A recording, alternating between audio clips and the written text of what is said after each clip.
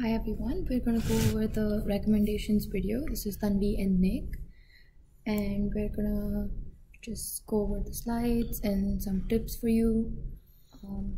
So what are recommendations? Recommendations are basically, you see them like every day in e-commerce websites, maybe like YouTube, anywhere you go these days. If you search for a product, you start getting recommendations based on your search history or your purchase history, and that's something that we're going to work on through this assignment because it's going to help you guys figure out how each of these day-to-day appliances actually give you what you would like to see. So now we're going to demonstrate the GUI or GUI.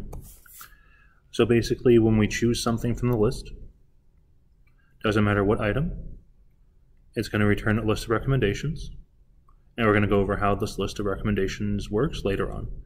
And you'll notice that with different items, list changes.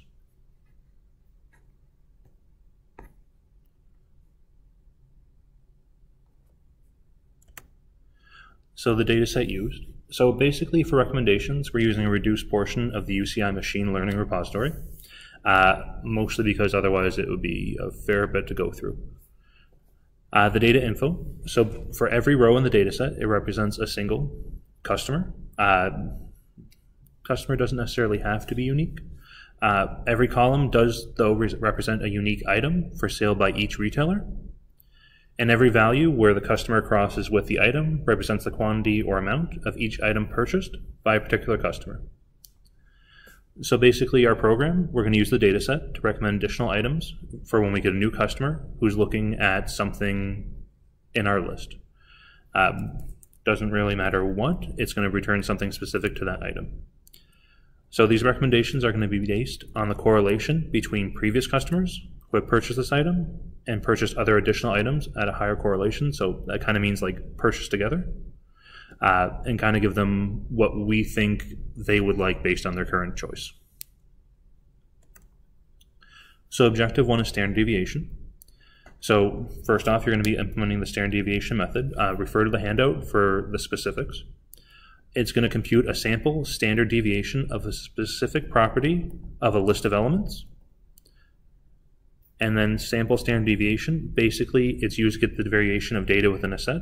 So you've seen like a normal line where all the data points come up, or if you've been talking about how things get curved in other courses, that kind of idea too. This term is the normal spread of specific points from the mean of the data, so the bell curve. So your function is basically going to extract a property from each of the data set and return the sample standard deviation specific to this property. Objective 2 is correlation. So basically you're implement the correlation method to compute the sample correlation between two properties of a list of elements. So I'm going to go over what sample correlation is. So basically this refers to how close two things, whatever those things are, to each other. I think one of the examples that was given in the Wikipedia is like calculating electricity based on gas and water usage. So this is computed with the Pearson correlation value.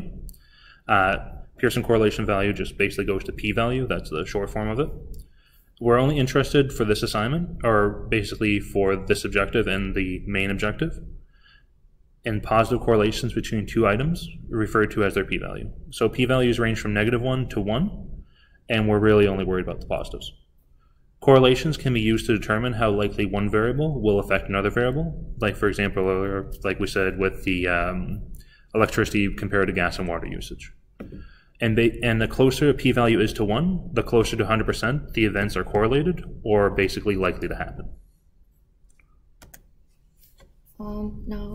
By now you've already found standard deviation and correlations. Now we're moving on to the popular KNN algorithm, which is the K nearest neighbors algorithm.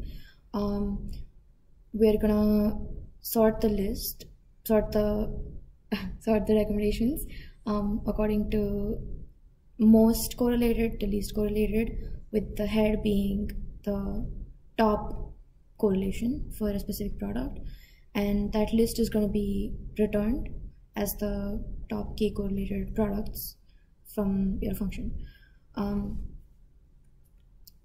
If you've made made it this far. Congratulations, this is awesome. If you have all of your functions defined, well defined, you have your primary objective. With the expansion objective, we actually want you to use your correlation software to find attributes that are most correlated to a student's success. You have a data set that's given to you, which you're supposed to process, and we're really interested in the positive correlations for the rest of the assignment. But in this case, we're going to see your positive and negative correlations, and include your submission in a text file and submit the results. Have fun, and let's see what you find. So just some tips. It's going to be very helpful if you read through the additional material regarding how the different functions work, especially the Wikipedia pages. It's really going to help you, especially in the long run when you're trying to figure out why something's not working. Also, make sure you are using the correct mathematical formulas for each of your functions so you don't carry through computation errors. Each of the functions is a little bit different in how they do things, so that could carry through in the long run. And finally, just make sure you're running all your tests when you're using the correct data, so you don't get something wrong when it's actually would be correct based on your code. All right, everyone, have fun and good luck.